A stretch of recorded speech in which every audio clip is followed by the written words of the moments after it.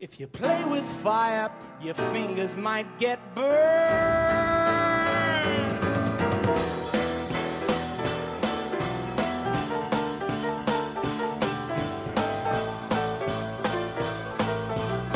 I believe always that the music business is full of slots available.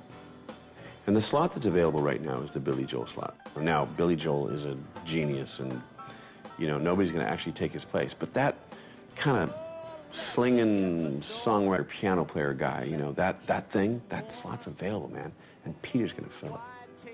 He's going to fill it to the brim. When you first meet Peter, you realize that he's got chops, meaning he really can play, and he's got phenomenal technique. You know, he was one of those boys that got up on the stage and everybody just went, oh my God. Every decade or so comes one of these great players. He was very afraid that if he even sang, he might be misinterpreted.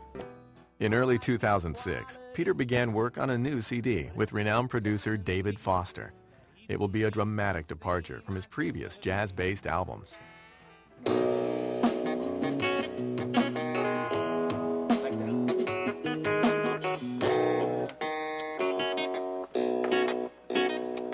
Something like, let me hear once more. I got on a plane and flew to New York to work with this guy because he wanted to record in New York. Usually you can't make that request until you've sold 10 million records, but I knew he was right in a way because he wanted that New York feel because he's very East Coast and the music's very East Coast. The last time we was in New York to record was 30 years ago for Michael Jackson or something, so he's like, F you, Peter, you know, you got me back to New York, so I said, great.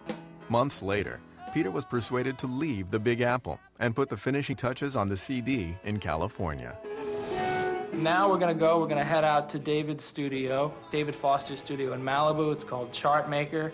And today we're going to work on guitars. We got a long day of just laying down guitars on the tracks that we recorded in New York and just picking and choosing where we want it to be played, basically working it out.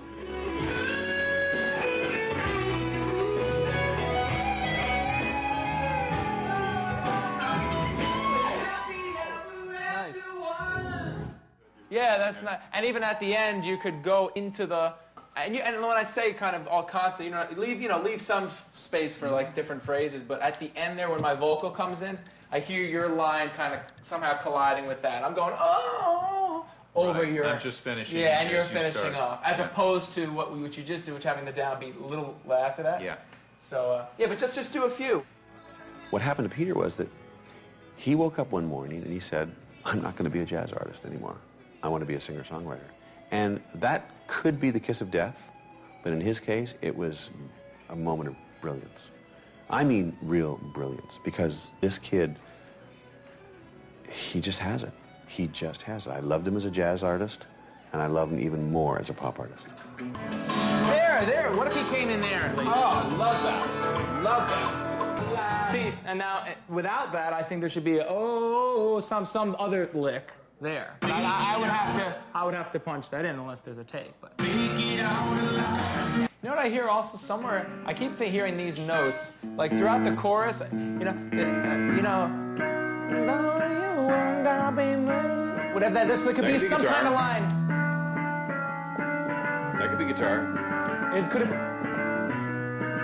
something around those two notes, some kind of part. Yeah, let's do the guitar.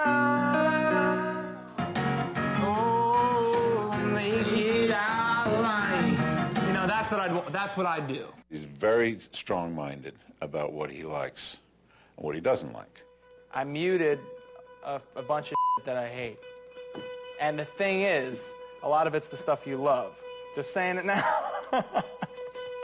I hate it, though. I really hate it. I hate it. I want you to hear. As much as I hate the idea of a saxophone on Cinderella Beautiful? Yes. Probably as much as you don't like that, I don't like this. That energy and that exuberance that he has and that focus and the pain in the that he is, that I was too, and it's two pains in the trying to, make a record. Listen, David doesn't want to take him out anywhere. That's the bottom line. You go ahead and do what you have to do. It's a question of whether you're allowing me to do it or not. So. Well, I mean, I just think it's a great hook that you're just getting rid of. I understand. Right. So. Does anybody agree with you? No, I agree with you. No. Yeah, I think it's a look. It's what it is. Either you like it or you hate it. Well, You're gonna use it, you use it.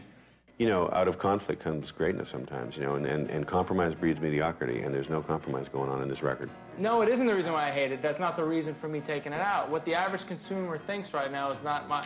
I just don't like it. When I put that record on in my home after we've made it, and I hear it, I'm going to be... I hate that. And that's the reason I don't want it on there. I don't play music for other people, in a way. I got to play... Right. Well, I got nothing to lose. It's time to cruise. I'm getting out of this place. So while the God's taking a snooze, I'm gonna make my move without leaving a trace. On this album, it's very likely that he will lose a lot of his fans that won't appreciate the fact that they will think that he's sold out. I have no feeling like that whatsoever. I think Peter has found himself. Oh, make it out alive.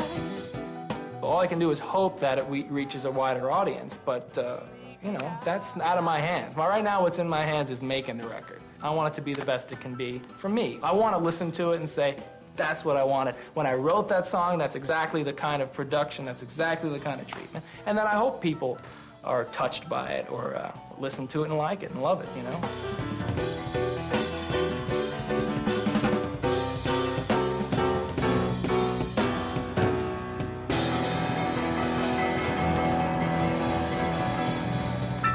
Thank you very much. Good night.